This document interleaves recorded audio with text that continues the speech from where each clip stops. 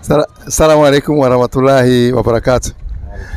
Tunamshukuru Mwenyezi Mungu ambaye ametupa afya, ametupa uhai, na kuna wengine ambao wako hospitalini, ambao wamelazwa, ambao hawezi wakapumua, hawezi wakala, lakini sisi, mimi na wewe na ule mwingine, Mwenyezi Mungu ametujalia sisi tunapumua hewa hatulipi deni. Kama tungekuwa tunalipa hii hewa deni, nafikiri sisi zote tungekuwa tumekufa, kwa sababu ukiletewa bili kama milioni 1 huwezi ukalipa ile hewa ya Mwenyezi Mungu. Kwa hivyo tunashukuru sana. Na leo tumetembea pande hii ya Thika, na ni katika hali tu ya kujulishana tu maneno ya Mwenyezi Mungu na kuongea na watu na kuweza kuulizana yale mimi sijui na uliza mwenzangu, naye mwenzangu kama hajui kitu ananiuliza mimi. Kwa hivyo leo tumefunga na siku ya Ramadhani, nafikiri ndio siku ya 3, na nimetembea tu, natembea tu nikikutana na watu. Niko na kakaangu, mimi naitwa Hassan Karioki. Na wewe unaitwaje? Mimi naitwa Peter Mutisia. Peter Mutisia. Peter Mutisia, wewe ni mtu mzuri. Wewe ni semeji bwana. Kwanza wewe ni semeji kwanza, hata siongei sana zaidi ya hapo. Sasa Mutisia, swali gani ungetaka kutuuliza tukuweze kufahamisha katika Uislamu? Sasa hapa wakati wa mtu akifa, uanga mnamzika namna gani, ama uanga mnampea heshima yake ya mwisho aje? Okay. Asante sana. Swali lake ni mzuri. Anasema kuhusu mtu akifa, Waislamu wanazikaka mtu siku hiyo hiyo, na anataka kujua zaidi kwa nini Waislamu tunazika mtu, mbona hatumpi hata ile heshima ya mwisho. Kwanza Uislamu, katika Uislamu hatusemagi mambo ya nini ya mwisho, yani hiyo kusema heshima ya mwisho. Heshima ya mwisho yeye sisi ni kumzika. Hiyo ndio heshima yake, kwenda kumzika, kumchukua, kumuosha na kumfunga kitambaa vizuri, tunapeleka kaburini. Na katika desturi ya Kiislamu, kwanza mtu akifa, tumeambiwa mambo matatu katika Uislamu. Mtu akifa anavaa siku ya haraka.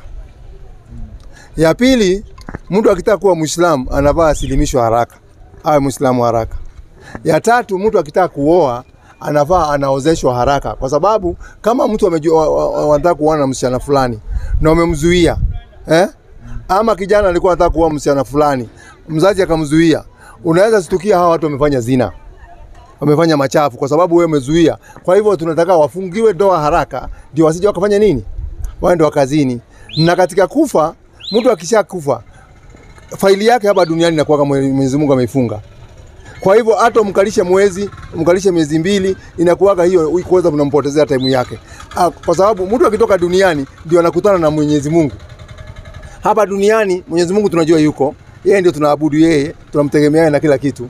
Lakini sasa kuna ile kukutana na yeye. Safari ya kukutana na Mwenyezi Mungu inaanzia kaburini. Mwanadamu anapowekwa, kwa sababu macho yetu sasa hapa duniani, macho yetu sasa tunaona hizi vitu, material things za dunia. Lakini macho ya mtu akishakufa, unaambiwa ndio inaona zaidi. Kwa sababu utaona malaika, utaona wale wanakuja kutoa roho, yani utaona ulimwengu mwingine. Yani utaona ulimwengu mwingine ambaye hujaona. Sasa hapo ndio tunaambiwa mtu anafunguka macho ya wanadamu ndio inaona. Kwa hivyo mwanadamu tunataka akikufa apelekwe haraka, ndio ajue ile safari anaenda, ima anaenda kwa uzima wa milele, ama anaenda kwenda kule kwa moto. Unaona sasa? Na Muislamu akikufa, shati ya kwanza huo Muislamu ni kwenda kuoshwa. Anaenda naoshwa vizuri. Akishaoshwa vizuri, wanaume wanaoshwa na wanaume wenzao. Huwezi kuwa hakuna hata mwanaume anaoshwa na mwanamke. Na wanawake wanaoshwa na wanawake wenzao. Si vizuri bibi yako amekufa wewe, alafu unampeleka mochari, alafu anaenda kuoshwa na wanaume, wanamtoa nguo zake zote, wanamwangalia uchi wake. Unaona hiyo ni mzuri? Hapana, si mzuri. Mzuri bro? Si mzuri hata mwanamke amekufa, alafu bibi anapelekwa mochari. Waacha hata huyo mama yako aliyekuzaa anapelekwa mochari, anatolewa nguo na vijana vidogo wale wa mochari, hata ndio wanamuosha. Hiyo kwanza ni makosa na ndio desturi, na si hata iko desturi ya Kiafrika. Hii desturi ambayo tumeletewa hapa na wazungu wakakuja na mambo ya mochari. Mochari iko kuwako hata wakati ya zamani. Sijui kama unasomanga Biblia kidogo, unasomaga? Unasoma kidogo? Hebu tuone kidogo hapa Biblia. Hebu nisomee katika kitabu cha ni 9:36. Usikie vile watu walikuwa wanafanya zamani. Kwa hivyo mtu akikufa, hata nyinyi kama mngekuwa mnafuata hii kitabu, mngekuwa mko watu wazuri sana. Mngekuwa muda sasa mmekuwa Waislamu nusu. Sasa umebakia mambo mengine. 9:36 ndio hii Matendo ya Mtume 9 aya 36 inasema. Angalia hapo. Ndio hii. Ndio hii hapa nafikiri. Na mwanafunzi mmoja alikuwa kwa Yafa, jina lake Tabitha, tafsiri yake ni Dorkasi, yani paa. Mwanamke huyo alikuwa amejaa matendo mema na sadaka alizozitoa. Ikawa siku zile akaugua akafa, hata walipokwisha kumuosha. Unasikia? Baada ya kufa amefanywaje? Anaoshwa. Hiyo that's the first step. Baada ya sasa kuoshwa, inafanya second ni nini? Haya, hapo Matendo ya Mitume 5:5. Inasema hivi. Huu ni Anania na Safira. Nafikiri unajua historia ya Anania na Safira? Anania aliposikia maneno haya, akaanguka akafa. Hofu nyingi kawapata watu wote waliosikia haya. Vijana wakaondoka, wakamtia katika sanda. Wakafanyaje? Wakamchukua nje, wakamzika. Kumbe huyu Anania amekufa. Baada ya kufa, vijana ndio waliokuja, si akina dada ama akina mama. Vijana ndio waliokufa wakakuja wakamweka katika sanda. Sanda unajua ni nini? Hapana. Sanda ni ile kitambaa nyeupe. Unajua ile kitambaa nyeupe? Hii unaona Waislamu wanafungwa. Ni kitambaa ambacho kinatoka shilingi 800 ama 1200. Nafikiri kwa imani yenu mnaamini Yesu alikufa? Alizikwa na nini? Tunaamini alikufa na akafufuka. Alizikwa na nini? Kabla hajafufuka, alizikwa. Kuna kitu alizikwa naye. Ama aliwekwa sanduku. Yesu. Ingako kwa sanduku. Aliwekwa katika kitambaa. Hebu msomee hapo 57 nafikiri 25 27 52 hapo. Hebu tuangalie hapo. Mathayo. Hebu tuangalie tuone. 27 wakamvika sanda. 27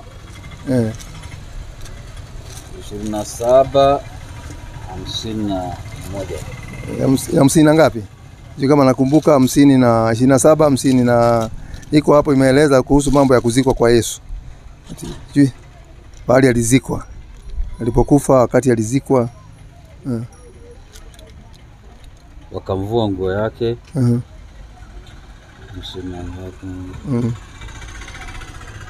Saa 9. Na kama saa 9 Yesu akapaza sauti yake kwa nguvu akisema, Eloi Eloi lama sabaktani, yani Mungu wangu mbona umeniacha? Na baadhi yao waliohudhuria waliposikia walisema, huyu anamuita Elia. Mara mmoja wao akaenda mbio, wakatoa sifa. Ndio hii akasoma hapa. Ni 27 57. Hata ilipokuwa jioni, akafika mtu tajiri wa Armadhaya, jina lake Yusufu, naye mwenyewe alikuwa mwanafunzi wa Yesu. Mtu huyu alimuendea Pilato, akaomba mwili wa Yesu. Ndipo Pilato akaamuru apewe Yusufu katika kaburi lake jipya. Akatoa mwili akasonga katika sanda ya kitani safi. Unasikia? Mwili wa Yesu ulikuwa kulingana na nyinyi imani yenu, vile mnaamini alikufa katika kaburini. Mwili wake ulifungwa katika sanda ya kitani, yani kitambaa nyeupe anafungwa naye. Kwa hivyo ilikuwa ni desturi ya watu wa zamani kuoshwa na kuwekwa katika nini? Sanda. Kutia katika sanda. Lakini sanduku ulitoa wapi? Hata unajua una habari. Sijajua sanduku alitoa wapi. Sanduku imekuja na wazungu ndio wameletea mambo ya sanduku. Hakuna nabii yeyote katika Biblia mzima alizikwa na sanduku.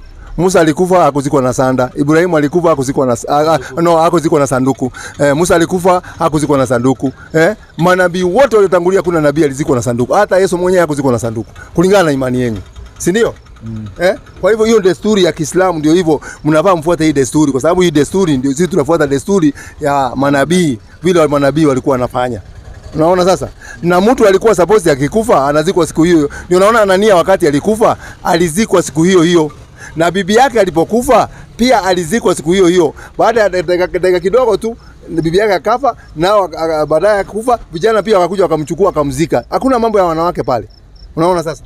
Kwa sababu wanawake kwanza hatuwezi kwenda na wanawake kaburini kwa sababu wanawake ni watu wa kupiga nduru na kulia. Si unajua? Ni kulia na kuanguka na nini, wanaharibu ile nini, ile sherehe ya kumzika huyu maiti. Unaona? Kwa sababu wengine wanapiga nduru, wengine wanalia, ndio naona katika Uislamu tumekatazwa wanawake wanakaa mbali sana wakati mtu anazikwa. Ima wakae nyumbani waomboleze, na kama watakuja makaburini hawakubali kwenda pale maiti inafanya nini? Inazikwa. Hapo ni wanaume peke yake wanakuwa pale. Wanawake hawakui kabisa. Nasemaje hapo? Tunaona hiyo desturi na Kiislamu inapelekana. Hiyo sio mbaya, ni mzuri, iko sawa. Hiyo lakini nyinyi mmeiacha. Mmeiacha kabisa. Hiyo tumeiacha hiyo. Lakini wewe you are innocent person. You are very innocent. Wewe hujui. Wewe uliikuta tu na kaendelea naye. Na shida ni moja, kama ungekuwa unasoma hii kitabu wewe mwenyewe, hii mambo yote ulikuwa umejua. Lakini wewe unangojea usamehe na mchungaji, hapo ndio shida. Ama sio? Ni kweli. Usitegemee tu mchungaji sana, somea wewe mwenyewe. Do your own research. Utajua mambo mengi sana. Haya, swali lingine la pili. Maswali unajua ni mengi. Kwa saa hii sina swali nyingine. Sasa sina swali nyingine. Hiyo tu ndio uko naye peke yake. Hai, kama una swali lingine na mimi wacha nikuulize moja. Si wewe umeniuliza moja? Wacha niulize kwanza. Wacha yeye. Uko nayo. Haya, asante sana. Wanawake wengi wanaenda msikitini. Unaitwa nani kwanza? Albana Mchungaji. Bana Mchungaji. Wanawake wengi wanaenda msikitini. Wanawake wa Kiislamu wanaenda msikitini. Lakini msikiti wao uko kando na wanaume kando. Na kama msikiti ni moja, nyumba ni moja hivi straight, wanakuwa nyuma na wanaume mbele kwa sababu wanaume ndio viongozi. Okay. Nimejibika. Nimejibika. Umejibika? Na nyinyi wacha niongezee nyingine kidogo. Ongeza. Lete yote. Hii kanzu yangu mnaivaa iko na maana gani? Hii kanzu tunavaa ina maana gani? Kanzu ni nguo tu kama nguo zingine, ila kanzu ni mavazi ambayo iko na heshima. Kwa sababu kwa mfano vile mimi nimevaa kama karaoke vile nimevaa hii kanzu. Unaweza kuniona kwa baa na kanzu? No. Hapana. Unaweza kuniona kule Koinange na kanzu? No. Naenda kutafuta wale madanguro kule. Siwezi. Huwezi. Kwa sababu nguo yenyewe hata kwa mfano mtu kama mimi nimeenda kwa baa. Nikaingia nikakalia kiti nikasema lete kama tulivyo. Lete taska sijui lete nini. Wanafikiri wale watu ambao hata wanakunywa kwanza watakuwa na wasiwasi. Watashindwa huyu Muislamu. Sijaiona Muislamu na kanzu kwa baa, imekuwa kwaje? Sio ni inakuwa ni maajabu sana. Sasa kanzu kwanza ni mavazi ambayo iko na heshima, mavazi ambayo yako heshimika, na pia si lazima ati uvae kanzu. Kwa mfano huyu wenzangu, si unaona wale wawili wamevaa kanzu? Hawajavaa kanzu. So kanzu sio ati ndio kuwa na imani. Kama wewe ni Muislamu, Uislamu si kanzu. Uislamu ni ile kile kiko wapi? Mungu anaangalia wapi? Hapa ndani yako, inataka takwa hapa ndani. Hapa ndio kuna maneno. Si hii. Naweza kuwa pengine mimi ni mtu wa kanzu na mimi niko na tabia mbaya. Si ndio? Kwa hivyo Mungu haangalii hapo, anaangalia hapa ndani. Na pia kanzu hata kwa kitabu yenu inasema ni mavazi matakatifu. Umeshaiona hiyo? Nishaiona hiyo. Umeshaiona? Nishaiona. Andiko gani hiyo? Sijui andiko yenyewe. Unaona sasa, ndio nikakwambia kuanzia mwanzo. Mwe mnasoma. Si unaona sasa? Andiko hiyo ni 16:14 Walawi. Mambo ni ya Walawi 16 nafikiri 4. Nafikiri ni 4. Kama sijakosea. Angalia hapa. Ndio hii hapa. Biblia inasema kanzu ni takatifu. Angalia hapa 16, mambo ya Walawi 16 aya 4. Ataivaa ile kanzu takatifu ya kitani na atakuwa na zile suruali za kitani milini mwake. Suruali ni hii. Naona hii nimevaa. Hii inavuta hii. Ndio suruali. Na mshipi ndio huu. Sasa siwezi fungua saa hii. Unajua watoto wajalala. Atafunga ule mshipi wa kitani. Naye ataivaa ile kofia ya kitani. Kofia ni kama ile amevaa ule sheka pale, Hayo ndio mavazi matakatifu. Unasikia? Kanzu, kofia, mshipi ni mavazi takatifu. Kwa hivyo hata wewe unataonekana huo kivaa nani? Kanzu. Sasa Biblia inaniambia, kuna kitu ni Biblia inaniambia hapa. Kabla sijaenda. Kuna zawadi hapa naambiwa nikupe katika Biblia. 3:11 Luka. Hiyo ni zawadi Biblia. Inasema hii hapa kuna zawadi mzuri sana. 3:11. Angalia baba. Inasema huyu ni Yesu anatupatia order. Akawajibu akiwaambia, mwenye kanzu mbili, mwenye kanzu mbili, nampe asiye na kanzu. Naambiwa, Biblia inaniambia kama niko na kanzu mbili, nimpatie ule hana nini? Ana kanzu moja. Wewe unaye? Mimi sina. Kwa hivyo nataka nikupatie ngapi? Moja. Je, nikupatia moja mtafanana na nani? Na Waislamu. Na Waislamu that is. Kumbe hii kitabu kinakufundisha wewe uwe nani? Muislamu. Saa ngapi unataka kuwa Muislamu? Na msikiti iko hapa tukani. Sitasema saa hii, lakini muda pia ni mzuri. Mtu anaenda kufikiria. Ni kweli katika Uislamu anaangalia mambo mbili ndio hivyo, kwa sababu Uislamu ni dini moja mzuri sana. Sikia vile inasema Uislamu ni dini moja 256. Uende ufikirie, ufanye research yako, yani hujalazimishwa na mtu yoyote. Uislamu hatuelezimishagi moto. Watu wanadanganyanga watu huko nje. Uislamu unaingia kwa uliingiwa na panga. Mimi ni nani alinishikia panga ndio nikaingia? Si ni urongo hiyo? Mimi niingia peke yangu. Qur'ani inasemaje? 2:256. Hakuna kulazimishwa mtu kuingia katika dini. Uongovu umekwisha pambanuka na upotovu. Unasikia? Hakuna kulazimisha mtu. Haki iko kweli na upotovu huko. Yaani dini imeweka, Uislamu imeweka wazi, hii ni haki na hii ni upotovu. Hakuna uwezi kulazimishwa na mtu wewe Muislamu. Wewe ukifanya research yako ukiona unataka kuwa Muislamu unakuja tu. Hata kama sisi hapa na iko naenda kwa imamu na mwambie nataka kuwa Muislamu. Maswali imeisha? Sina swali lingine basi. Mimi nakuuliza moja. Muhammad unamjua? Si mjui. Mjui Muhammad? Sijui Muhammad. Na wewe unajua Muhammad? Si mjui. Mimi naonekana wewe unaona mama unajua ule Muhammad tu wa wholesale. Unajua ule Muhammad ya wholesale na ule mwingine wa butchery? Labda tu. Sasa sio hao. Huyu ni Muhammad mwingine. Hebu sikia huyu Muhammad sio utamjua mzuri. Hebu msikize. Tunaongea Muhammad yule alikuwa nabii kule Saudi Arabia. Kule Arabuni kule. Muhammad ni mtume wa Mwenyezi Mungu. Tunaambiwa Muhammad ni mtume wa nani? Wa Mwenyezi Mungu. Kama Muhammad ni mtume wa Mungu, aliletwa duniani afanye kazi gani? Sasa 65:11 Qur'an. 65:11 Qur'an inasema. Hai. Mtume anayekusomeeni aya za Mwenyezi Mungu zinazobainisha kila lilohitajiwa ili kuwatoa wale walioamini na wakatenda mema, kuwatoa katika giza na kuwapeleka katika nuru. Na kuwapeleka. Muhammad anakuja kutoa watu katika darkness, anapeleka katika nini? Mwangaza. Katika nuru. Je, Muhammad anakuhusu wewe? Anajihusu. Anakuhusu Anakuhusu wapi? 758. 750. Qur'an chapter 7 148. Aya 758. Angalia hapo baba. Sema ewe Nabii Muhammad. Sasa Mungu anamwambia Muhammad, aambia watu, sema wewe Nabii Muhammad. Enyi watu. Sisi wewe ni mtu. Mimi ni mtu. Na wewe si ni mtu. Na mimi si ni mtu. Na hao wote si ni watu. Enyi watu. Hakika mimi ni mtume wa Mwenyezi Mungu kwenu nyinyi nyote.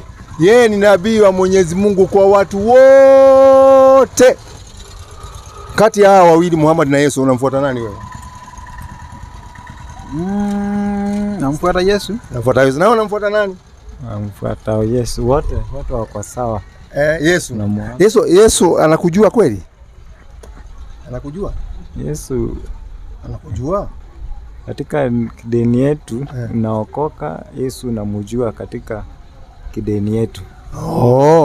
Hebu nione kama anakujua kidogo. 15:21.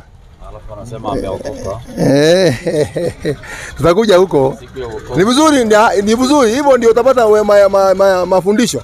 Mafundisho sasa unapata mafundisho ya sawa. Najua sisi sasa ndio wenyewe wa mafundisho. Mambo ni ya Mathayo 15:24. Soma 24.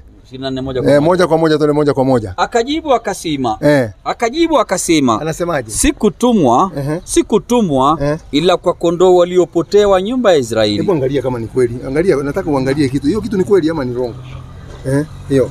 Akajibu akasema, sikutumwa ila kwa kondoo waliopotea wa nyumba ya Israeli. Ama tuanze 21 ndio hapo ndio tafahamu vizuri. Tuanzie pale juu ndio tafahamu hiyo mzuri context ya hiyo aya. Yesu akaondoka huko akaenda kando pande za Tiro na Sidoni. Na tazama mwanamke Mkananayo wa mpaka ile. Huyu mwanamke Mkananayo amekuja kwa Yesu. Akatokea kampazia sauti akisema, anasemaje? Unirehemu Bwana, mwana wa Daudi. Huyu mwanamke si Mwisraeli, ni kutoka ngambo ile nyingine. Anasema ni rehemu mwana wa Daudi. Binti yangu amepagawa sana na pepo. Ndio. Wala yeye hakumjibu neno. Nao wanafunzi wake wakamwendea wakamuomba wakisema, mwache aende zake kwa maana anapiga kelele nyuma yetu. Wanafunzi wamekasirika naye pia. Akajibu akasema, sikutumwa ila kwa kondoo waliopotea kwa nyumba ya Israeli. Malizia. Na akaja akamsujudia akisema, mwanamke amefukuzwa lakini bado asikii. Bado anataka kurudi kwa Yesu tu, akarudi kwa Yesu. Akamsujudia akisema, akarudi kwa Yesu direct tena. Bwana, unisaidie. Akajibu akasema, si vyema kukitoa chakula cha watoto na kuwatupia mbwa. Unaona sasa hapa Yesu amekasirika. Amemwambiaje? Si vizuri kuchukua cha watoto na kutupia nani? Kwa sababu ule mwanamke si nani? Si Mwisraeli. Sasa wewe hauko hapa. Wewe hauko hapa. Wewe kila siku tunaambiwa uko kwa Yesu. Yesu anasema yeye ametumwa kwa watu gani? Yesu alitumwa kwa wale watu wambaya, si wale watu wa Israeli. Yeye alitumwa kwa kabila 10 na ngapi? Ama una habari? Hata katika ufalme huyuko. Wacha nimalizie kwa ufalme. Hata kwa ufalme wa Yesu ujibu wa mwisho huyuko. Kwa hivyo nataka nikukupeleka pahali ambayo uko sawa, utakaa kwa kila mtu. 19:27 nimalizie, nasikia wanaenda kazi. 19:27 Mathayo. Inasemaje? Ndipo Petro akajibu akamwambia, tazama, sisi tumeacha vitu vyote tukakufuata. Tutapata nini basi?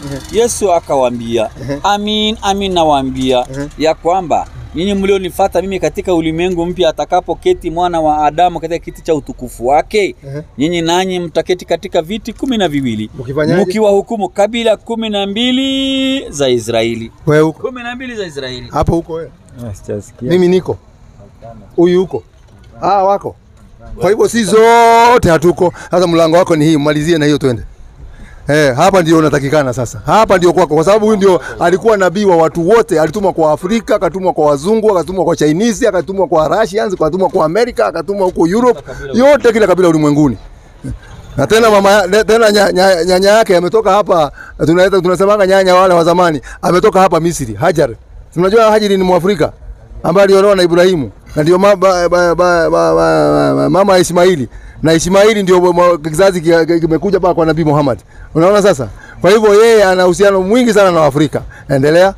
Mitume waliotangulia kabla ya Mtume Muhammad sallallahu alayhi wasallam, kila mmoja alipelekwa kabila yake na taifa lake tu. Mtume Muhammad sallallahu alayhi wasallam peke yake ndiye aliyepewa utukufu wa kupelekwa kwa watu wote. Kwa hivyo mtume wenyu ni Nabii Muhammad sallallahu alayhi wasallam. Kwa hivyo enda fanya mawazo nyumbani, fikiria kidogo. Ni vile tunaenda kazi tungeongea, lakini siku nyingine mimi nitakuja tu. Siku nyingine nitakuja alafu tuongee. Ama namna gani? Na ukitaka kutuangalia utatuangalia tu kwa YouTube utatuona. Angalia Sali, andika Sali Mdawa Kenya utatupata hapo. Sawa? Nafikiri karibu sana. Mimi nimewapenda nyinyi vijana kwa sababu nyinyi ni watu wazuri. Na nimeona nyinyi hamkunywi pombe, si ndio? Hamkunywi pombe. Msikunywe kitu kama hiyo. Tena wewe ulisema kuna kitu ulisema. Nimalizie hiyo, utanipa time nimalizie hiyo. Kwa sababu hiyo naye hujajua. Na alisema, huyu jamaa alisema ameokoka bwana. Sasa na hiyo swali pia ilikuwa inasumbua wanafunzi wa Yesu bwana. Walisumbuka sana kuhusu na hiyo swali. Ilikuwa ni kitu mzuri sana. 19:23. 19:23 ni Mathayo unasoma. Ni aya moja tunasoma. Sikiza hapo sasa. Masala Yesu akawaambia wanafunzi wake, angalia hapa. Yesu akawaambia wanafunzi wake, amin, amin nawaambieni ya kwamba itakuwa shida tajiri kuingia katika ufalme wa mbinguni. Nawaambieni tena, ni rahisi zaidi ngamia kupenya tundu la shindano kuliko tajiri kuingia katika ufalme wa Mungu. Ndio. Wanafunzi waliposikia haya, walishangaa mno, wakisema, ni nani basi awezaye kuokoka? Hiyo swali ni kama hii umesema umefanyaje? Na wanafunzi wanauliza swali hilo kwa nani? Kwa Mungu. Kwa Yesu. Kwa hivyo anaweza kujibu ni nani? Yesu. Hebu msikie majibu ya Yesu. Yesu akawakazia macho. Kwanza hiyo kitu limuudhi. Hiyo swali tu ya kusema mtu ameokoka limuudhi. Akawaambia, kwa wanadamu hilo la kuokoka haliwezekani. Ila kwa Mungu yote yawezekana. Kwa hivyo kwa mwanadamu hakuna kufanya nini? Anayeokoa ni nani? Mungu. Wokovu unapatikana lini? Yesu anajibu tena 24:13. Hiyo Mathayo. Hiyo Mathayo tu. Yesu anajibu mambo ya kuokoka. 24:13. Inasema hivi, lakini mwenye kuvumilia hata mwisho. Lakini mwenye kuvumilia hata mwisho ndiye atakayeokoka. Kwa hivyo mwenye kuvumilia mpaka siku ya mwisho ndio atafanyaje? Atakayeokoka. Mwisho umefika? Mwisho bado kufika. Kwa hivyo wewe bado hujafanya nini? Kuokoka ni siku ile utachukuliwa uambiwe na Mwenyezi Mungu ingia paradise. Wao wameokoka. Na ule mwingine yaambiwa ingie motoni, huo hajaokoka, anaenda kuchomeka milele. Wewe ukiokoka unaambiwa ingie paradise. Unaona? Na ni siku ya nini? Kwa hivyo kwa saa hii duniani hakuna mtu ambaye anaweza kusema ameokoka. Sababu mwanadamu anafanya makosa kila siku. Kila siku unafanya makosa. Mara unatubu, mara unarudia tena makosa. Mwanadamu ni wa kusahau. Kama alikosea tena arudia tena hivyo namna hiyo. Nasikia? Kwa hivyo ndio hivyo. Andiko la mwisho 1:26 maka ya Qur'an. 6:126 andiko la mwisho twende zetu. Hiyo ni ya Kiislamu namaliza nikiondoka. Haya, 6:126 inasema. Na hii dini ya Uislamu, unaambiwa hii dini ambayo ni ya Uislamu. Na hii dini ya Uislamu ndio njia ya Mola wako iliyonyoka. Tunaambiwa Uislamu ndio njia, dini ambayo iko straight, haina kona hata kidogo. Ndio unaona sisi Waislamu mambo ya kusema maurongo na nini hatuna. Hizi tunaongea straight away, tunasema ni hivi. Ndio unaona nakwambia mambo ya kweli. Kwa hivyo unatakana uwe Muislamu. Na wewe rafiki yangu pia. Msikiti iko hapa karibu. Ukitaka kusilimu, wako utaingia tu msikitini. Ama namna gani? Naenda ufanye research. Nilipokuwa mlikuwa na haraka tungeongea mambo mengi. Lakini mmesema mna haraka. Mnaenda kazini. Basi karibuni sana. Salamu alaykum wa rahmatullahi. Mimi naitwa Hassan Kariuki, na wewe? Mimi naitwa Francis Karanja. Karaja. Karibu sana Karanja. Swali gani ungetaka kujua kwa Waislamu? Swali hata kama ni ngumu namna gani, wewe uliza bila kuoga, bila kitu yoyote. Na makosa yetu pia tueleze. Mbona mnafanyaga this and this and this, why? Sasa Waislamu wanasemaga Mkristo yoyote ni kafiri. Sasa nilikuwa nauliza kafiri maana yake ni gani? Wanasemaga kila mtu kama si Muislamu yeye ni kafiri.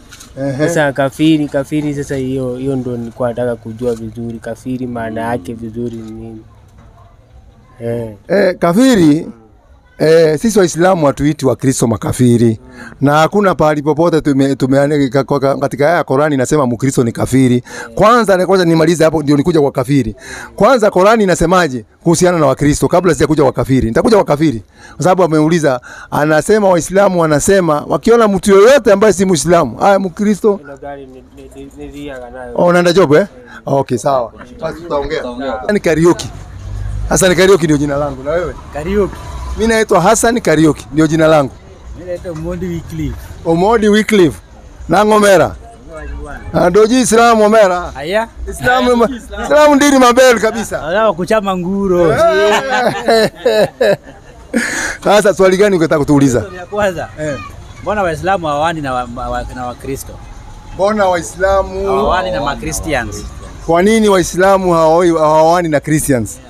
Kwa sababu kwanza, kitu ya kwanza kabla sijaenda kwa maandiko, hiyo ndoa kwanza itafungwa na nani? Itafungwa na imamu ama pastor au mchungaji? Sasa hii ndio swali nataka mnielezee, itafungwa na nani? Sasa dini yetu imekataza mtu kuolewa na sio kuwa Muislamu. Kwa sababu sheria za Kiislamu ni mingi na kwenye hakuna.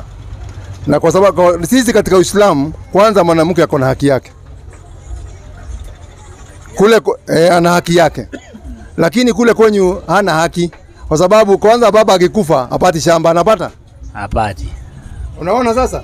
Hiyo ni makosa ya kwanza. Sisi kwetu mwanamke akikufa katika Uislamu ana haki arithi mali ya baba yake.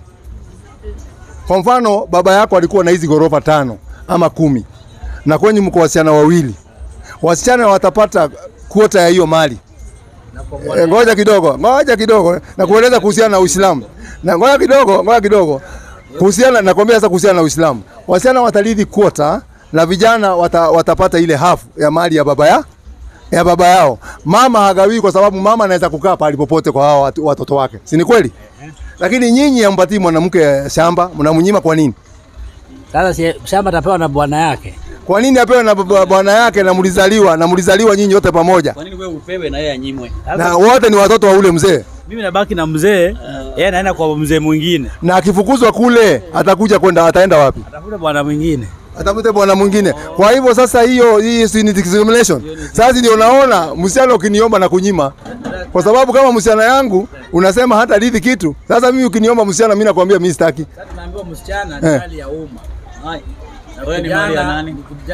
Mali ya mzazi. Haya, tukikuja ngoja kidogo. Tukikuja katika kitabu. Hiyo maneno ya msichana ni mali ya umma iko kwa kitabu yoyote? Kitabu gani? Sasa unajua sasa umenipata afu gani? Ningekuwa na Biblia yangu ningejua mali. Hakuna yako, si hata hii. Kuandikia msichana mali ya umma. Biblia ikuandikie. Anyway, msichana kwa kusema kweli, msichana umma ni for a community. But a man is not for a community.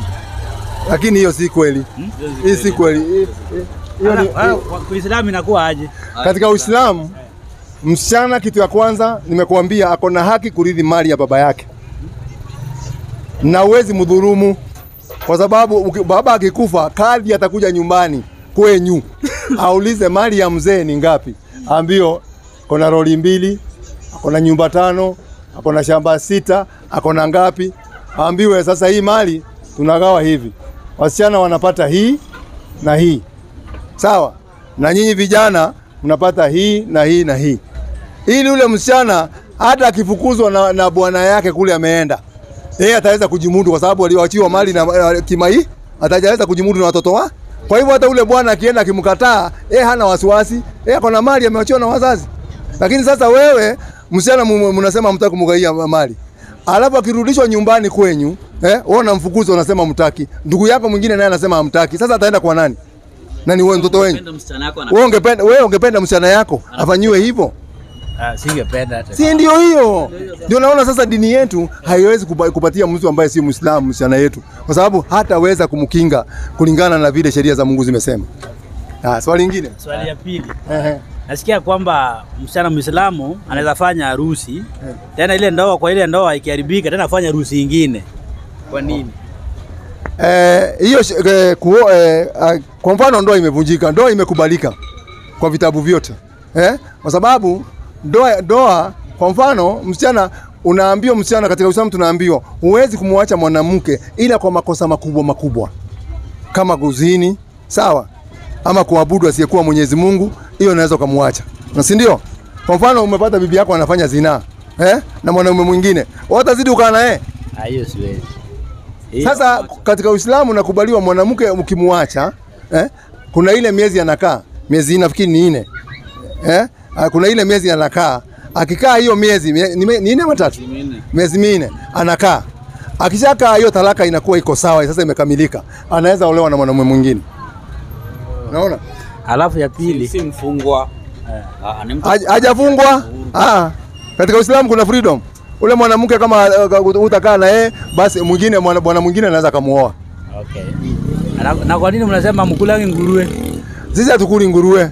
Lakini iko mwalimu wa nguruwe yako hapa. Anaitwa Salim Nguge. Wewe kuja ni kidogo leo. Huyu ndio mwalimu anajua. Matamu sana. Huyu ndio mwalimu anajua mambo ya nguruwe. Unasikia tena anasema nguruwe ni matamu sana. Kwanza ni Kikuyu muulize kama anafuga nguruwe. Huyu unamuuliza yeye kama anafuga nguruwe. Ati afuge nguruwe ni Muislamu. Sijaelewa. Swali yako umeuliza gani? Mbona Waislamu hawakuli nyama ya nguruwe? Oh, nyama ya nguruwe. Nyama ya nguruwe hatukuli kwa sababu Mungu amekataza nyama ya nguruwe kwa Qur'ani. Amekataza kukula nyama ya nguruwe kwa sababu nyama ya nguruwe iko na maradhi mingi sana. Hebu angalia Qur'ani, usiende mbali. Angalia 645 Qur'ani. Hebu muonyeshe 645 Qur'ani. Kwa nini hatukuli nguruwe? Angalia vizuri. 645. Sema sioni katika yale niliyofunuliwa mimi, niliyoletewa wahyi, sioni kitu kilichoharamishwa kuwa mlaji kwa mlaji kukila kwa mlaji kukila isipokuwa kiwe ni mzoga. Mzoga unajua ni nini? Mimi sijui Kiswahili. Mzoga ni mnyama aliyekufa bila kujua sababu yake. Kwa mfano umepata kuku amekufa, haufai kukula. Umepata ng'ombe amekufa, haufai kukula kwa sababu inaweza kuwa ameuawa na maradhi, ukakula ile maradhi yakakuadhiri. Malizia. Au damu. Sisi hatukunywi damu wala hatukuli motura, unaweka ati damu ndani, hapana. Damu inayomwagika au nyama ya nguruwe. Unaona, nyama ya nguruwe tumekatazwa. Umeona? Ama nyama ya nguruwe tumekatazwa tusile ndani ya Qur'an. Kwani hivyo ni uchafu. Tunaambiwa nguruwe ni uchafu, tusile nyama ya nguruwe. So ni Qur'ani ambayo imetukataza. Na wewe umesema wewe ni dini gani? Mimi ni Mkristo. Na Wakristo hususan huwa wanatumia kitabu gani? Biblia. Sikiza Biblia nayo inasemaje kuhusu nguruwe? 11:7 kitabu cha Walawi. Angalia. Kama unakulanga nguruwe na unasema ni tamu, shauri yako. Sikiza 11:7 kitabu cha Walawi. Mambo ya Walawi 11:7. Mambo ya Walawi. Fungua hiyo yako ya simu kabisa. Walawi. Tena ni ya Kiluo bwana. 17 mimi najua lakini 17 11:7 Walawi. Nataka kwanza afungue ndio tuendezane pamoja. Walawi inaitwa Walawi. Leviticus. Kwa kizungu inaitwa Leviticus. 11:7. 11:7. Sasa sikia Kiswahili inasemaje? Inasema hivi, nguruwe na nguruwe kwa sababu yeye anazo kwato. Yaani nguruwe ana zile hooves katika miguu yake. Ni mwenye miguu iliyopasuka kati. Tena nguruwe miguu yake imepasuka kati. Lakini hacheui. Lakini nguruwe hana ile wazungu anasema chewing card. Yaani nguruwe ni kama binadamu. Sawa? Hana chewing card. Nguruwe ni kama binadamu tu. Yeye ni najis kwenu. Yeye nguruwe tunaambiwa ni najis kwenu. Ukisikia najis ni kitu kichafu kwenu. Venye Qur'ani imesema ni mchafu. Msile nyama yao. Biblia pia inasema inaunga Waislamu mkono msile nyama ya nguruwe. Wala msiguze mizoga yao. Tena Biblia inasema hata mzoga wa nguruwe usiguze. Hawa nguruwe ni najis kwenu. Unasikia, nguruwe ni najis kwenu, na ndio unaona sisi Waislamu hatukuli. Hii ni ya Kijaluo mimi najua. Hii ya Ugenya. Inakubali hivyo ama inasemaje? Hii ni kisungo ya kule Ugenya. Sina shida. Lakini imesema ukweli sawa na hii. Imesema the same. So pia Biblia imekataza watu kula nguruwe. Imekataa kula nguruwe. Na ukiona mtu anakula nguruwe, akaendelea kula nguruwe, Mungu anasema ataenda kumchoma. 65:4 Isaya. Angalia hiyo yako. 65:4 Isaya. Ukila nguruwe unachomeka. Hamna mambo ya kurumiana. Isaya 65:4. Sio sisi tumeandika yako. Verse 4. Inasema hivi, waketio kati ya makaburi. Kuna watu wanaoketi kwa makaburi na kulala katika mahali pao pasiri. Walao nyama ya nguruwe. Kisha ni watu wanapenda kukula nyama ya nguruwe. Na mchuzi wa vitu vichukizavyo katika vyombo vyao. Watu wasemao simama peke yako. Usinikaribie mimi. Kwa nini? Kwa maana mimi ni mtakatifu kuliko wewe. Watu hawa ni moshi puani mwangu. Moto uwakao mchana kutwa. Unasikia Jatelo? Donje Islamu ili dini mabel. Adonje Islamu. Bora burongia nema mose. Tutaangalia pole. Lakini usielewa hiyo nguruwe ulikuwa unauliza imekatazwa. Usile nyama ya nguruwe. Kila nyama ya nguruwe ina maradhi mengi.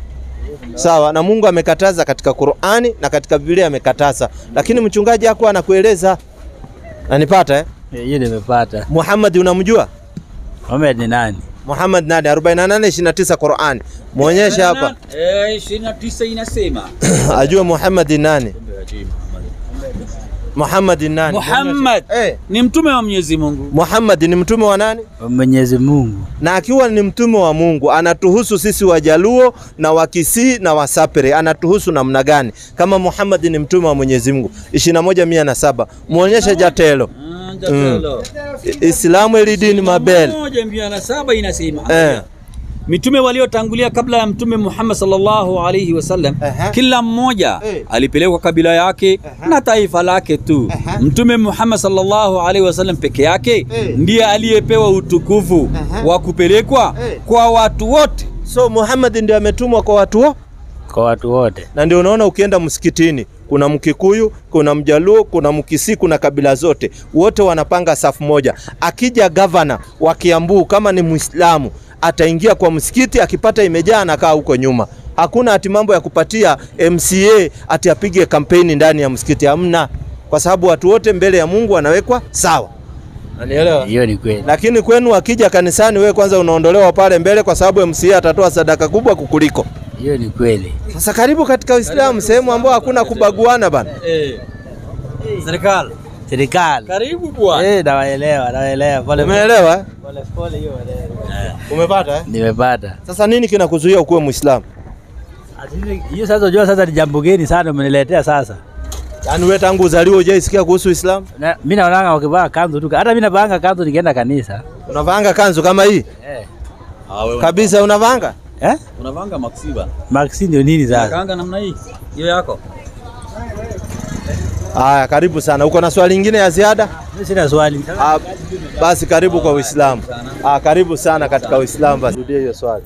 Swali ni kwa nini Waislamu huwa wanatumia maji kuenda kwa choo?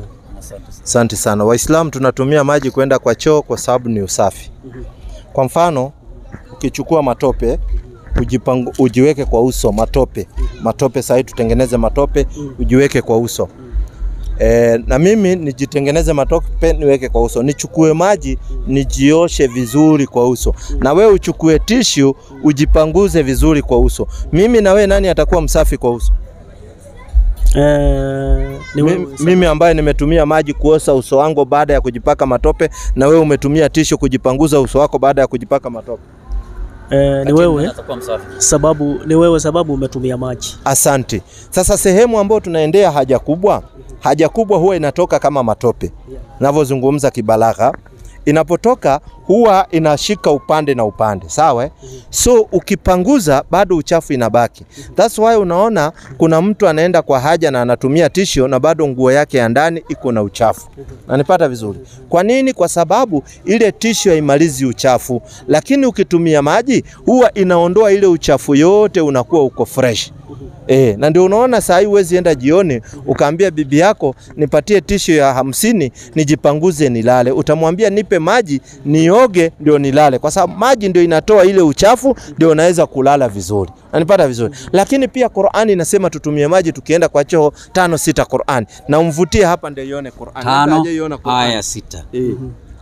Enyi mlioamini, mnaposimama ili mkasali, basi osheni nyuso zenu na mikono yenu mpaka vifundoni, na mpake vichwa vyenu, na osheni miguu yenu mpaka vifundoni, na mkiwa na janaba basi ogeni, na mkiwa wagonjwa au mumo safarini au mmoja wenu ametoka chooni. Unasikia? Ukiwa unaenda chooni, ukitoka chooni lazima utumie maji. Sasa ukioga na maji ndio utanawa mikono. Sawa Kwa sababu tayari usaosha ile sehemu vizuri. Si hiyo haja si ni ile chakula uliokula?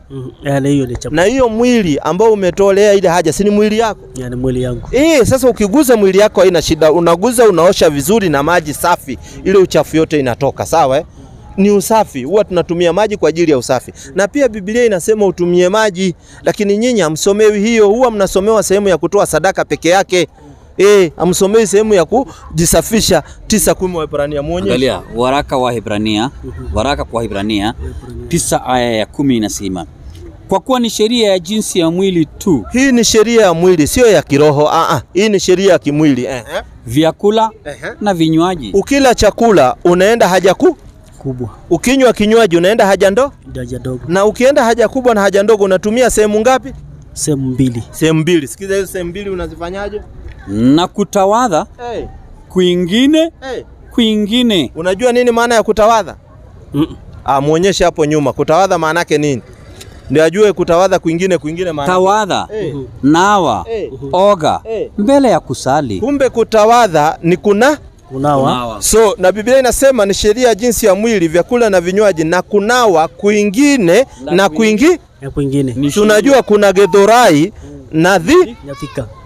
So kwanzia leo inafaa ukienda kwa choo unabeba mtungi. Na watu wa proti wakikuona ukibeba mtungi ukienda kwa choo watajua wewe ni Muislamu. Watajua mimi sasa ni Muislamu. So Biblia inakufunza pia uwe Muislamu. Niwe Muislamu. Na unasubiri nini? Unasubiri nini? Unasubiri nini? Na usaelezwa hapa ndio njia ya kweli. Unachokisubiri ni nini kingine? Leta swali lingine tusikie. Muhammad unamjua? Muhammad? Namusikianga lakini simujui. Inna lillahi wa inna ilayhi rajiun. Yani wewe ni ummati Muhammad sallallahu alaihi wasallam lakini Muhammad umujui. 25:51 Qur'an. Wallahi waislamu tuna kazi. Yani wewe uko hapa Thika lakini Muhammad umujui, na hii ndio umma wa Muhammad. Hii unaona tunaishi. Wewe ni umma wa Muhammad. Sikiza huyu Muhammad ni nani? 25:51 Qur'an. Muonyeshe. Angalia. Na kama tungetaka tungewapelekea katika kila mji mwonyaji wao. Lakini tumemleta Nabii Muhammad kwa watu wote. Unasikia? Muhammad ni mtume wa Mungu kwa watu wote. So Muhammad ndio ametumwa kwa ajili yetu sisi zote. Ni mtume wa Mungu lakini ametumwa kwa ajili ya watu wote. Qur'ani 758. 758 Qur'an. Nataka umuonyeshe vitu ndio aone na macho yake. 758. Yani Muhammad ndio katumwa kwako. Sema ewe Nabii Muhammad, enyi watu, hakika mimi ni mtume wa Mwenyezi Mungu kwenu nyinyi nyote. Muhammad ametumwa kwa watu wote. Sasa alipokuja kwetu sisi watu wote, ametuahidi nini ama ametueleza nini? Ukifuata mtume Muhammad sallallahu alaihi wasallam, Mungu anatufanyiaje? Kwanza Qur'ani 3:31. Suratu Imran 3:31 Qur'ani. Sikiza mafunzo ya bwana mtume Muhammad sallallahu alaihi wasallam. Sema ikiwa nyinyi mnampenda Mwenyezi Mungu, kitu ya kwanza lazima umpende Mwenyezi Mungu. Wewe unajua Mungu ni wangapi? Mungu ni mmoja tu. Mungu ni mmoja tu peke yake ambaye hakuzaa wala hakuzaliwa. Si ndio? Sikiza habari. Basi nifateni. Tunaambiwa kama tunampenda Mwenyezi Mungu tumfuate bwana mtume Muhammad sallallahu alaihi wasallam. Hapo Mwenyezi Mungu, hapo tukimfuata Muhammadi atakupendeni. Hapo Mwenyezi Mungu atatupenda na atatusamehe madhambi yetu. Na utasamehewa madhambi yako. Na nipata vizuri Sio mambo ati mtu amekufa ili abebe dhambi yako, hapana. Wewe kwanza ni umpende Mwenyezi Mungu. Kumpenda Mwenyezi Mungu ni vipi? Ni kufanya sheria ambazo Mwenyezi Mungu ameamrisha na kumfuata bwana mtume Muhammad sallallahu alaihi wasallam, kwa sababu yeye ndio mtume wa umma huu, na kuamini manabii wote bila kubagua. Hapo Mwenyezi Mungu atatupenda kisha atatuondolea madhambi yetu. Akituondolea madhambi yetu tutaenda wapi siku ya mwisho? 40 Qur'ani. Muonyeshe. So 40 Qur'ani. 40 aya 40. Afanyaye ubaya hata lipo ila sawa na huo uovu wake, na afanyaye wema akiwa mwanaume au mwanamke naye ni Muislamu, basi hawa wataingia peponi waruzukiwe humo bila hesabu. Sasa ukifanya vitendo vizuri tunaambiwa wewe utaingia paradise, lakini lazima uwe wewe ni Muislamu. Kama wewe sio Muislamu kuna matatizo, au utaingia paradise. Okay. Sasa wewe kile kitu unafaa kufanya ni hiki. Qur'ani 3:102. 3:102 Qur'ani. Angalia babu 3:102. 3:102 Qur'ani. Enyi mlioamini, mcheni Mwenyezi Mungu, kama ipasavyo kumcha. Asante. Wala msife, wala msikufe, isipokuwa mmekwisha kuwa Waislamu kamili. Unasikia? Mungu anakuambia usijaribu kukufa isipokuwa umekuwa nani? Muislamu kamili. Muislamu kamili. Na nini kinachokuzuia kuwa Muislamu? Hivi unaelekea kanisa gani? Mimi naandanga Katoliki. Asante sana. Hapa unaponiona mimi ni former Catholic, nilikuwa Katholiki, nikatoka nikaingia katika Uislamu. Na kuna mambo mengi yaliyonitoa katika Katholiki. Kitu ya kwanza, kuna kitu inaitwa sanamu. Iko ama hakuna? Sanamu? Sanamu ya Maria iko. Iko. So katika Katholiki kuna sanamu. Na je, Mungu anasemaje kuhusiana na sanamu? 21 kitabu cha Kutoka, kitabu cha Biblia. Hebu angalia. Hizi ndio vitu vilimonichanganya nikatoka humo.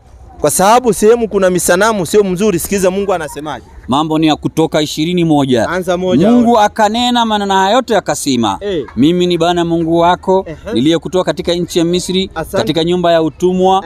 Usiwe na miungu mingine ila mimi. Usijifanyie sanamu ya kuchonga. Rudia hapo. Usijifanyie sanamu ya kuchonga. Allah, Mungu anasema binadamu yoyote asijifanyie sanamu ya nini? Ya kuchonga. Lakini pale Katholiki kuna kuna sanamu. Wamekataa amri ya nani? Wamepinga amri ya Mungu. Na ukiona mtu anapinga amri ya Mungu ataenda wapi? Ataenda njia namu. Na wewe unataka uende wapi? Nataka kuenda paradise. Kama unataka kuenda paradise, sasa utafanyaje kama sehemu kuna sanamu? 10:14 kitabu ni cha Wakorinto wa kwanza. Kama sehemu kuna sanamu, sikiza ile kitu unafaa kufanya. Vyenye mimi nilifanya. Mimi nilitoroka. Manake angalia, kuna theory nyingine pale pia haikunifurahisha. Kwa mfano, tulikuwa tunaenda Thursday, tunaenda kutubu kwa father. Unaambia father, mimi nimekosea, alafu father anakuambia, mwanangu nimekusamea, nenda ukaseme Maria mtakatifu mara 20, baba yetu uliye mbinguni mara 30. Si ndio hivyo? Si ndio hivyo? Sasa vipi uambie binadamu mwenzako makosa yako? Akusamehe tena. Kwa nini usieleze Mungu? Unaona? Yeye mwenyewe huyu father akifanya makosa anaelezanga nani? Wewe hufai kueleza binadamu wenzako makosa. Anayefaa kujua makosa yako ni Mungu. Na anayefaa kukusamehe ni Mungu. So wewe unafaa kutubu kwa Mungu, sio kwa binadamu. 10:14 kwanza hiyo ya sanamu, sikiza habari. Wakorinto ni wa kwanza 10:14 inasema.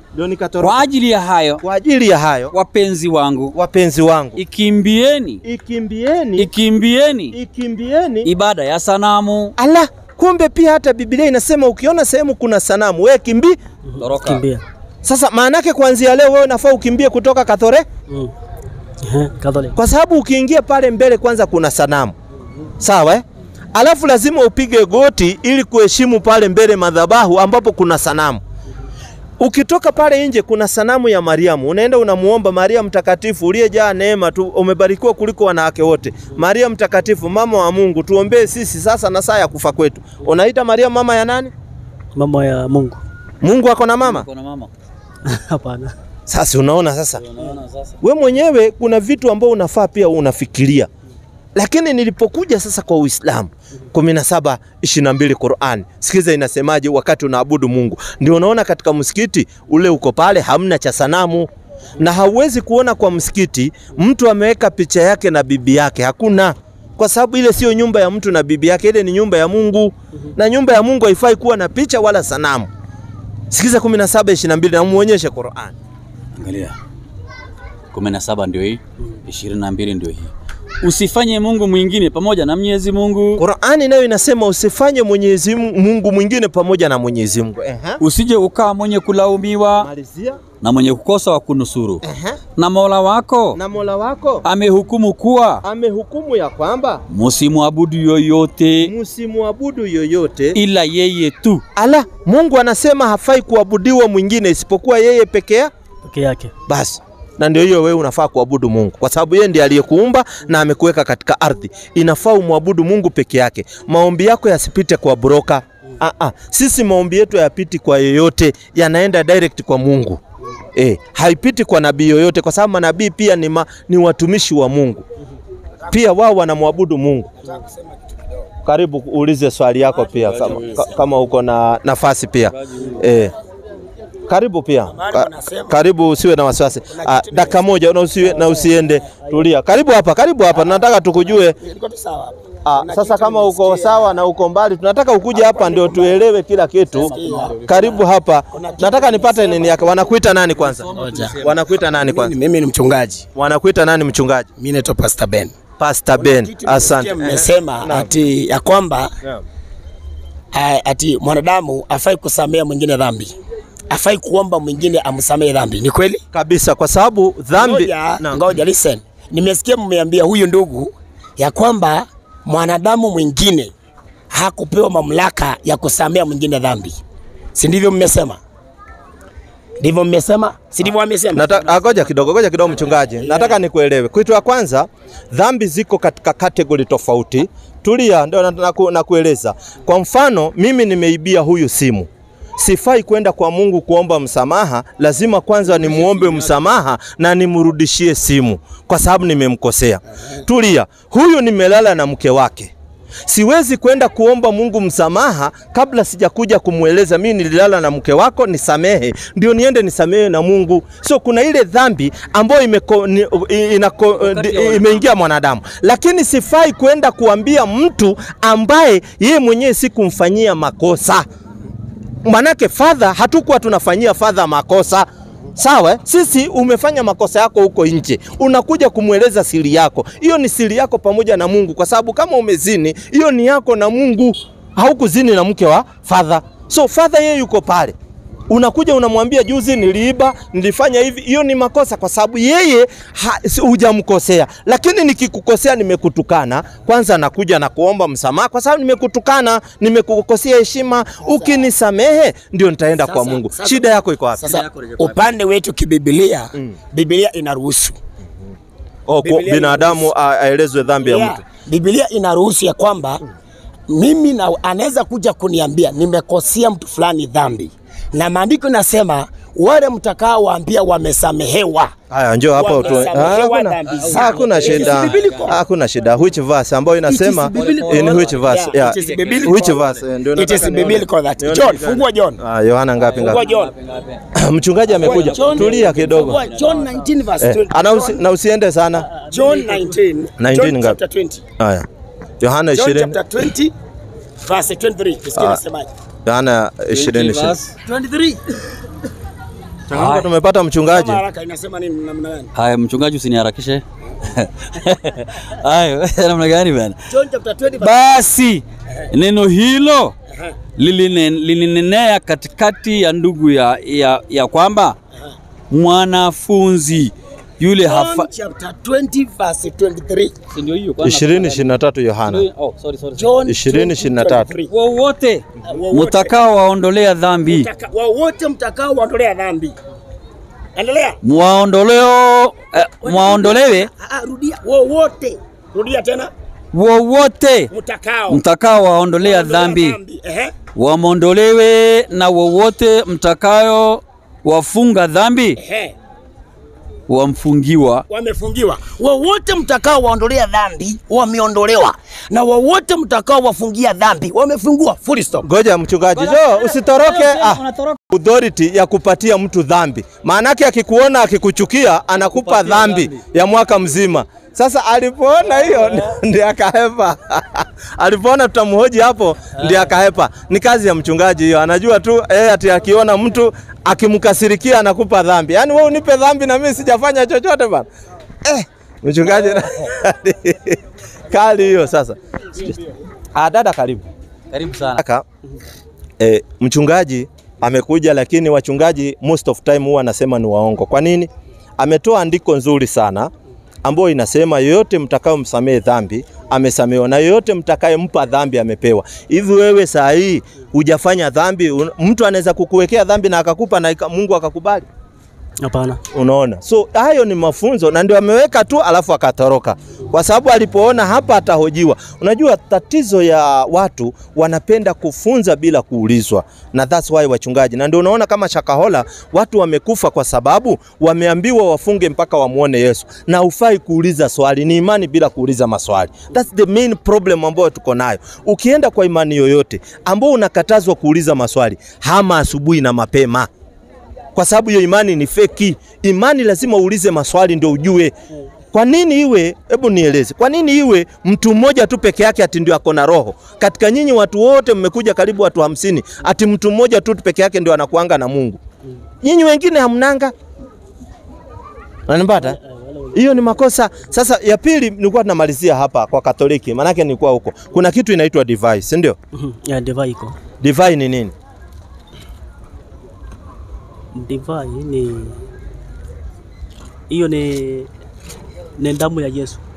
Divai ni damu ya Yesu. Hapana. Divai huwa inatoka katika mizabibu. 9:20 Mwanzo. Hebu angalia. Dakika mbili tu. 9:20 Mwanzo.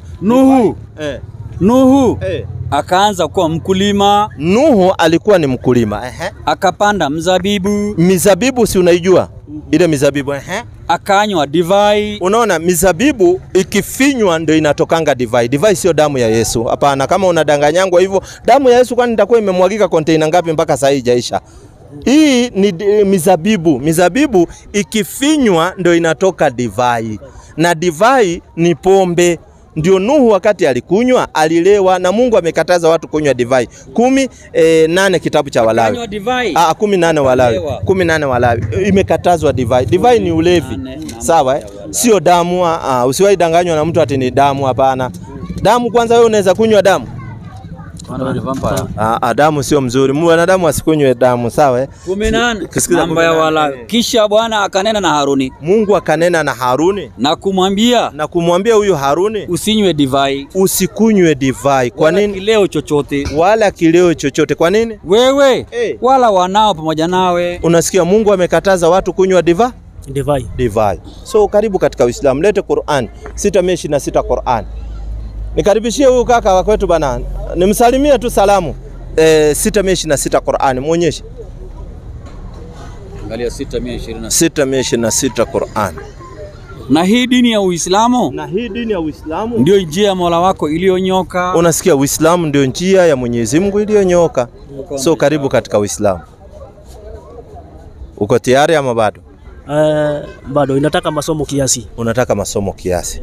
Asante sana. Lakini pia wewe chukua muda wako, pia nawe soma. Usibebwe tu hivi, sawa ujue sanamu kama ni sanamu zimekatazwa, na ujue ibada ambayo Mungu anataka ni upeleke uso wako mpaka chini, sawa Na divai usiwahi ambiwa tena ni damu. Divai inatoka katika mizabibu na ni pombe. Wanaita wine church kwa kizungu. Wine church. Sasa pombe ya kanisa. Sasa ukinywa pombe kanisa watakunywa nini? Hapo ni shida yenyewe. So karibu sana na uache mambo ya pombe. Pombe tena haina faida katika mwili ya binadamu. Pombe ndio inaletea watu wengi maasi na inaleta shida. Katika Uislamu pombe imeharamishwa, na pombe yoyote iwe chang'aa iwe nini zote zimekatazwa, sawa isiwe sasa wewe unaona labda hii ndio inatakana, hii haitakana, hapana. Zote pombe ni haramu. Umenipata? Okay. Unaweza kuwa labda na swali ya ziada ya mwisho ulikuwa nayo moja? Sina swali. Najua kuuliza ndio kujua. Mimi nilikuwa pale nilikuwa napiga kengele. Tena nilikuwa water boy pale nilikuwa napiga kengele, najua vizuri na nini, lakini nilipoangalia vitu mingi nikaona aziko katika vitabu wala haviruhusiwi. Unaona? Ndio tukaacha. Lakini sasa wacha kwanza nifikirie. Nisome hiyo masomo kiasi. Tuone sasa, unajua watu ndio kusaidiana. Uniondoe kwa shimo ikiwa nilikuwa ndio nilikuwa na kuondoa kwa shimo, ulikuwa unaingia kwa shimo. Sasa ndio hiyo naweza nakwambia mpaka ni masomo. Ndio sasa ukisoma ndio sasa ndio utaelewa ni nini sasa. Hii umefanya ni nini? So karibu sana katika Uislamu. Na Uislamu ni wepesi, hakuna uzito katika Uislamu. Ni dini nyepesi. Mambo yake yote Mungu ameweka wepesi kwa sababu yeye ndiye ameumba binadamu na anajua uzito mahali iko, Mungu ameondoa, ameweka wepesi. Kwa mfano sisi Uislamu, mtu akifa, nyinyi naona mnaweka sanduku, mnaweka suti, mnaweka vitu mingi. Sisi katika Uislamu hakuna kitu kama hiyo. Mtu akifa anazikwa siku hiyo, anafungwa na kitambaa nyeupe, anazikwa. Iko haja gani mtu akuletee suti wakati umekufa? Kwa nini asikuletee saa hiyo uvae suti kama anakupenda, wewe unavaa ukitembea? Anyewe hapo iko hiyo ni swali kweli. Ndio nauliza tu ndio nielewe, kwa sababu unaona wewe saa hii kwa mfano ukifariki unapata ndugu yako kumbe ni tajiri, anasema atalete suti ya 30,000. Unapata mwingine kumbe ni tajiri, anasema atalete sanduku ya 200,000. Iko haja gani alete sanduku ya 200,000 ikuliwe na mchwa? Alete suti ya 30,000 ikuliwe na mchwa. Wakati ukiwa hai hajai hata kupatia hata shati ya 3,000 ama shati ya 1,000. Iko haja gani hiyo? Nyewe hapo hakuna haja. Sasa si unaona? Ndio sasa nasema ile sasa ikiwa ni masomo tulisomeshwa ya namna hiyo, mpaka sasa turudi tena tusome tujue hii njia mbili ni wapi, ile ya kweli na ile ya rongo. Kwa sababu ile ya kwanza mlipotezwa. Sasa tunawalete katika ile ya kweli. Unanipata vizuri? Katika Uislamu ni wepesi, haina uzito. Kila kitu katika Uislamu Mungu ameweka wepesi na inafaa muabudu Mwenyezi Mungu mmoja peke yake bila kumshirikisha na chochote. Hiyo ndio Uislamu. Sawa So karibu sana katika Uislamu. Sawa ukiwa na simu ya smartphone unaweza tutafuta kwa YouTube, unaandika Salim Dawa, utatupata pale, na ukiuliza swali yote inshallah tutakushughulikia. Sawa So karibu sana. Haya, karibu sana. Mchungaji ametoka hapa, si ndio? Naam. Huyo mchungaji ametoka hapa. Naam. Amesema yule ambaye mtasamea dhambi, hiyo John 20:23. Naam. Yule ambaye mtasamea dhambi, naam, atasamehewa dhambi. Kwanza mnaamini Biblia? Biblia namna ilivyoandikwa tunaiamini, simeandikwa hivyo tu, tunaiamini namna ilivyoandikwa. Kama mnaamini Biblia hiyo ni mzuri. Tunaiamini namna ilivyoandikwa, maana yake ni kitabu inasema hivi, yeyote mtakayesamea dhambi. Kwa nini amekataa tu discuss? Kwa sababu anjasema Biblia inasema mtu anaweza pea mtu dhambi. Inasema yule amtamsamee dhambi atasamehewa kabisa. Ngoja nimuelezee. Kwa nini mchungaji hajawacha tu discuss? Kwa sababu wachungaji mostly wanakuwa waongo. Yeyote atakayekusamehe, hii andiko inazungumzia kusamehe aliyekukosea.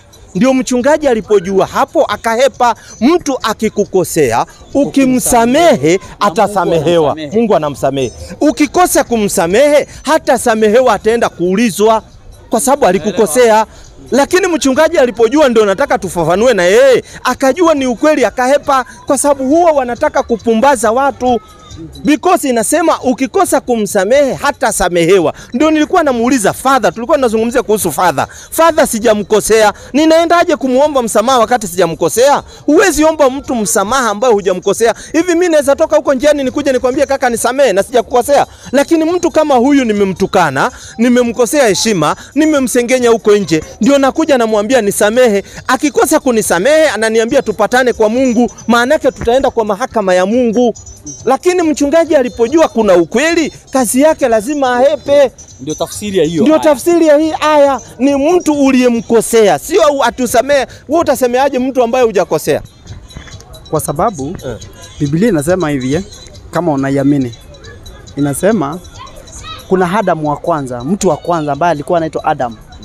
Biblia inasema kwamba alikuwa a living soul. Alikuwa a living soul. Hivyo ndivyo Biblia inasema. Alafu nafsi ambayo iliyo hai.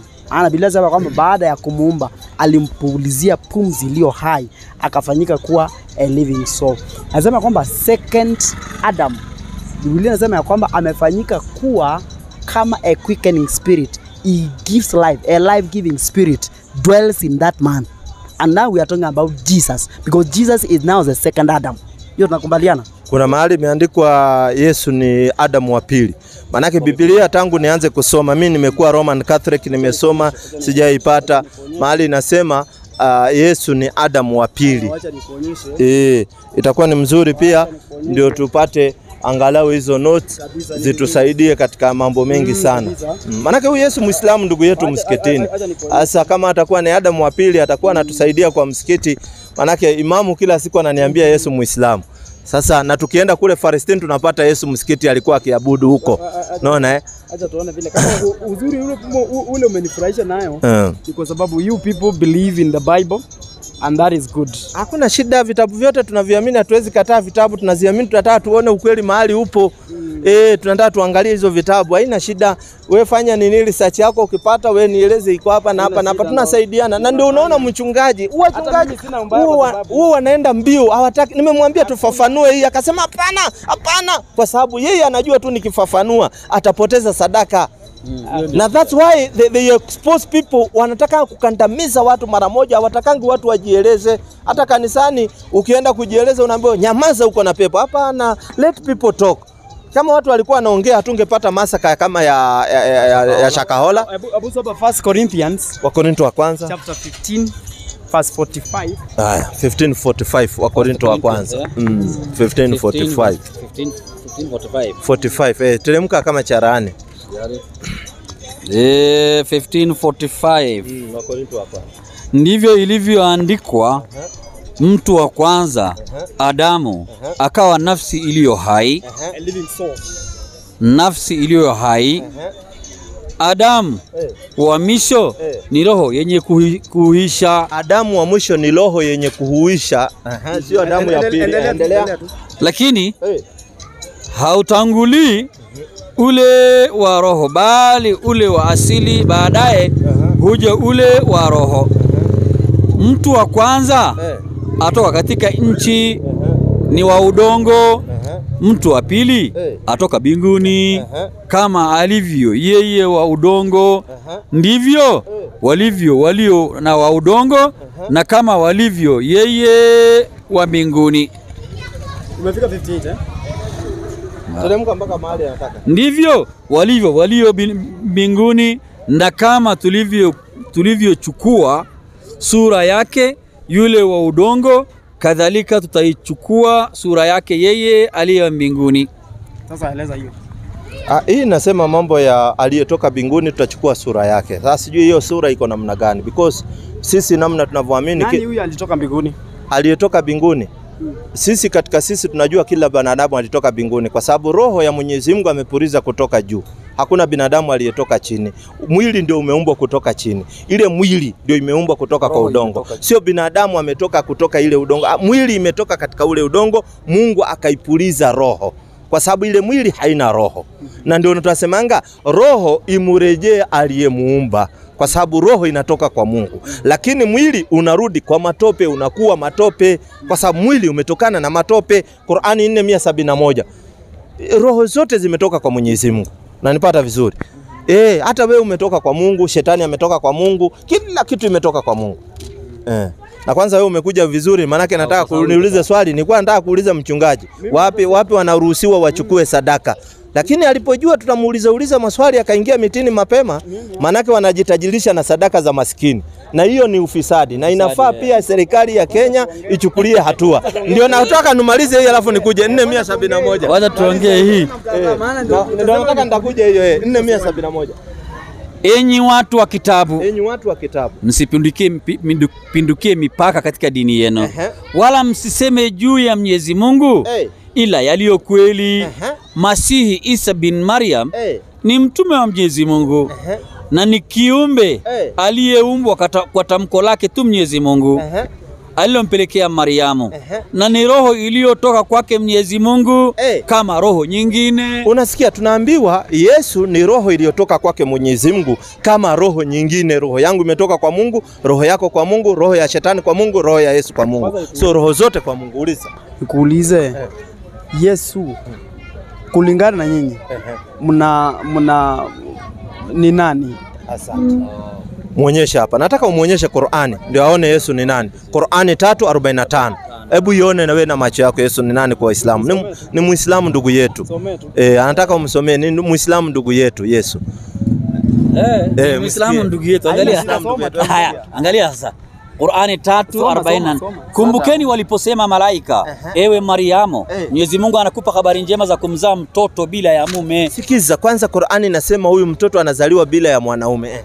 Bali kwa kutamkwa neno tu litokalo kwake la kuambia zao kazaa pasina kuingiliwa. Asante. Jina lake ni Masihi Isa mwana wa Mariamu, mwenye heshima katika dunia na akhira, na miongoni mwa waliopelekwa mbele na Mwenyezi Mungu. Naye atazungumza na watu maneno ya dini katika utoto wake na katika utu uzima wake, na atakuwa katika watu wema kabisa.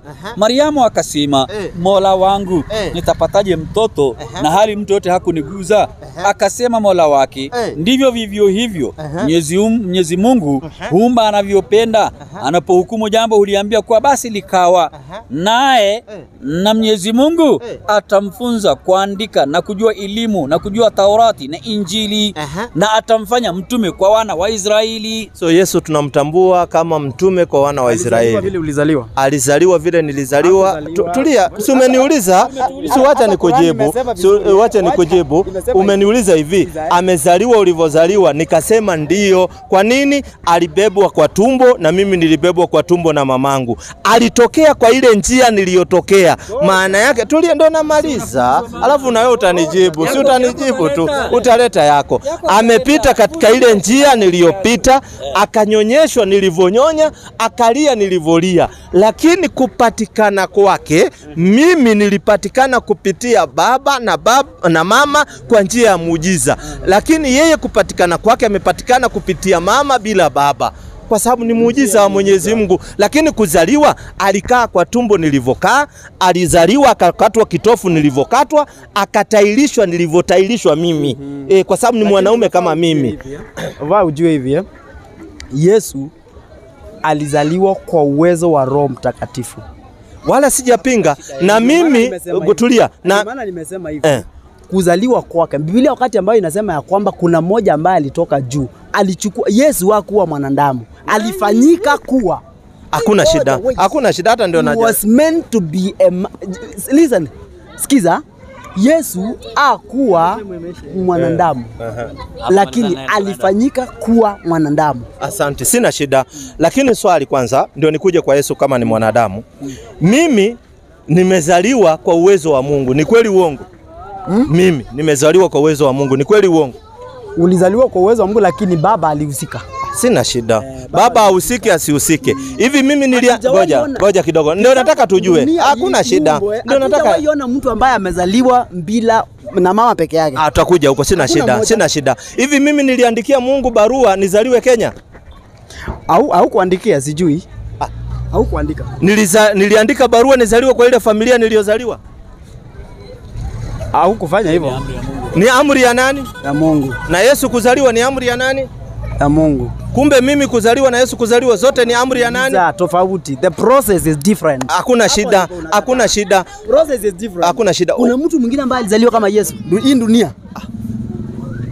Atakuja huko, hakuna shida, hakuna shida. Process ya Yesu nataka tudili na wewe. Mimi nataka tumalize. Hakuna shida. Hakuna shida. Hata biological nitakuja. Conception. Kitu ya kwanza. Conception inakwanga hivi, there is the involvement of a sperm inakutana na ova. Yesu hakuzaliwa hivyo. Hata Adam hakuzaliwa hivyo. It's true. Adam. That's why now the hata Hawa.